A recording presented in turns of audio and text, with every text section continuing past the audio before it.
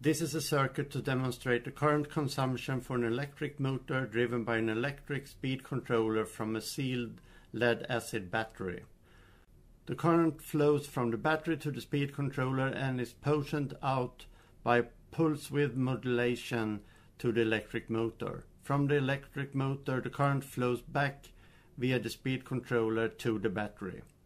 The electronic speed controller has a back circuit that powers the receiver and feeds the signal to the speed controller.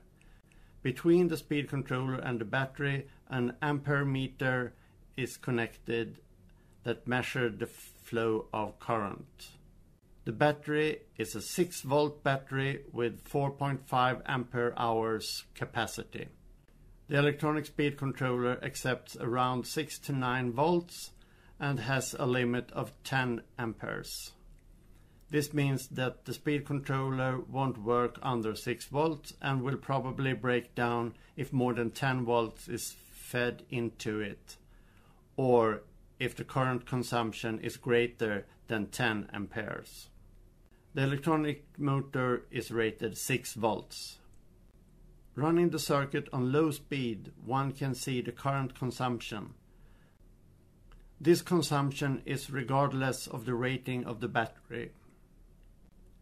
This means that the circuit will not consume more current if the battery was at 2 ampere hours or 10 ampere hours.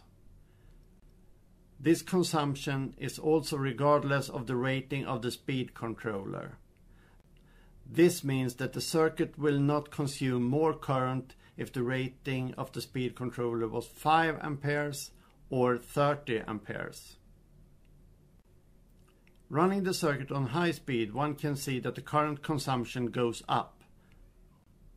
This is because more work is done by the motor. And if the motor is stressed, the current consumption goes up even higher. One interesting thing about this is when the electric motor is stalled, the current consumption peaks. More current cannot be consumed by the motor.